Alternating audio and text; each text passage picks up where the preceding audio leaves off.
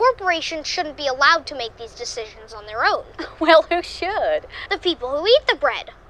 This wouldn't happen if there were centralized control over all these big corporations. Are you suggesting a communist form of government in Texas? I suppose I am. Oh, dear God. We have a viral video from somebody on TikTok, which is being shared primarily by people on the right who primarily find this person to be stupid and her opinions worthless. And that's generally the way that it works with these TikTok videos, of course. And very often, the people are stupid and their opinions are effectively worthless. But in this case, I think that there's a little bit more to be said about it. So let's first watch the clip. All I can ever think about is the fact that this is not the way that life is supposed to be.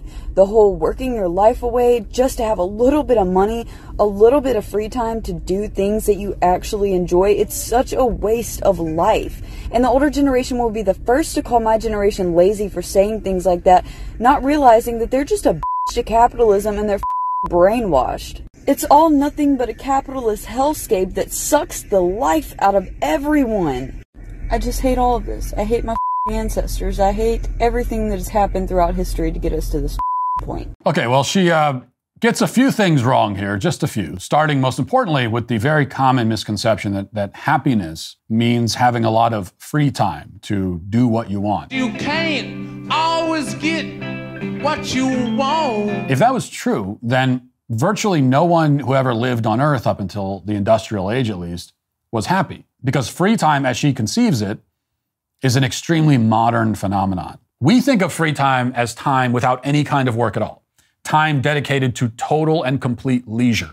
That's free time to us. Free time is sitting on the couch for hours, ordering food on DoorDash, relaxing in a very sedentary position. But historically, unless you were like a pharaoh or a Roman emperor or something, that kind of leisure, that kind of free time was not on the menu. Boom, baby! Indeed, this kind of free time is an invention of our modern Western capitalist system. She wants free time, but she hates the thing that gives her free time. She's also wrong, of course, in her hatred of our ancestors. To hate your own ancestors, it's to be a branch that curses the roots of the tree that you're attached to. You would not have your existence at all without your ancestors. You would have neither the positives nor the negatives. You would have nothing and be nothing. And as it happens, in the case of this girl and all the rest of us, we can thank our ancestors for many more positives than negatives, as we already established all the things that she has and supposedly likes and wants more of, free time, leisure, etc., she only has because of the work, innovation, and sacrifice of the ancestors whose graves she now spits on. I'll spit on your grave, Grandma. And most of the things that she doesn't want and complains about, work, hardship, she would have that no matter what choices her ancestors made, given that these are fundamental realities of human existence. But she's not wrong about everything. He's kidding, right? She makes the point, and it's a profound one, that many people in modern society are effectively helpless. They cannot do anything for themselves. They have no skills. They have no capacity to be self-sufficient. And even those who are most skilled and most self-sufficient still rely heavily on giant institutions and corporations to provide them with so many things. And while this is all happening, we've also become more isolated, less community-focused. We don't even, many of us know our neighbors who live next door. The social experience has migrated online into our phones behind the screen, where we can connect with people, but that connection is always limited by the technology that facilitates it, and nothing feels exactly real. Hello, I'm here. Oh, hi. She seems to have noticed all of this, and it's good that she's noticed it. But the next step for anyone who notices this problem is to do something about it. You can develop skills. You can learn to care for yourself to a great extent. You can even form families and communities. All of this is possible. Modern society offers a certain way to live, a way that's easy but empty. And we can take it up on that offer or not. You don't have to be miserable or alone or helpless. That's not a requirement. It's an item on the menu. The others just take discipline and effort, which is a price that many people, including this girl, at this point, don't want to pay. And that is why she is still ultimately, unfortunately, today, canceled. You know what company's looking out for you when they actually upgrade your service and they don't charge you for it? Pure Talk just added data to every new and existing plan. They're also including a mobile hotspot with each new plan as well, with no price increase whatsoever. If you've considered Pure Talk before, but you haven't made the switch, you need to take a look again. For just $20 a month, you'll get unlimited talk, text, and now 50% more 5G data plus a mobile hotspot. I love Pure Talk. Not only do they offer great services, but they also happen to be veteran-owned, and they only hire the best United States-based customer service team available. Remember, you vote with how you spend your money, so stop supporting woke wireless companies that don't support you. When you go to puretalk.com/Walsh, you'll save an additional 50% off your first month because they actually value you. That's puretalk.com/Walsh.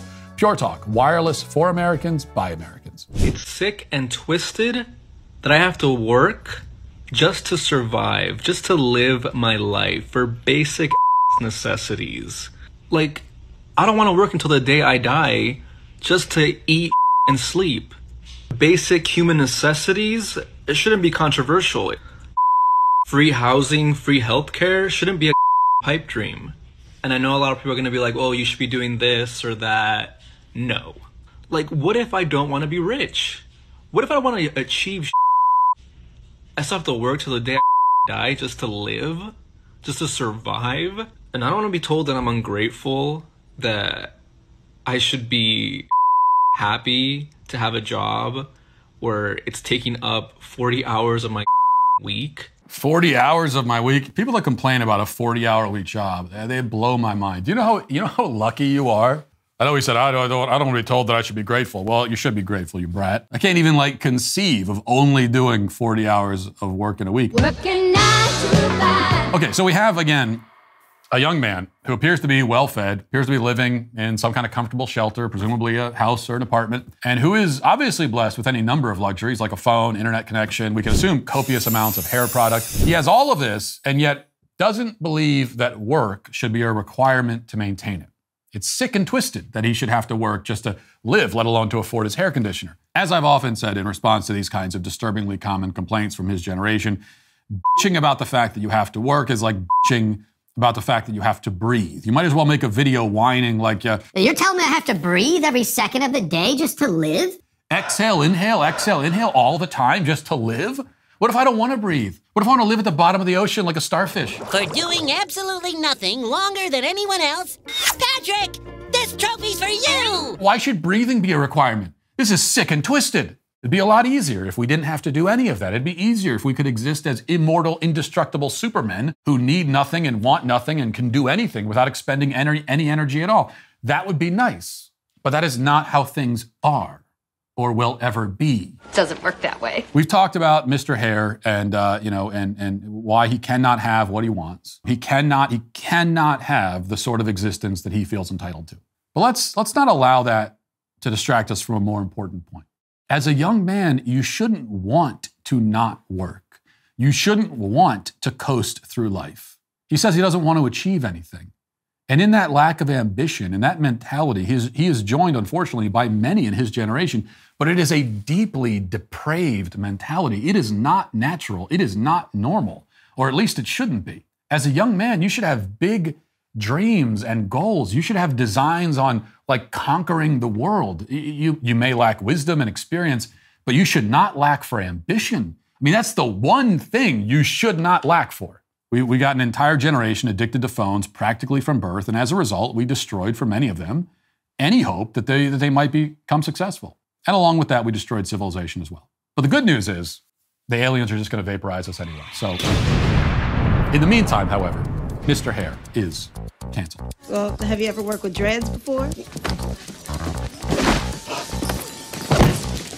is what you do.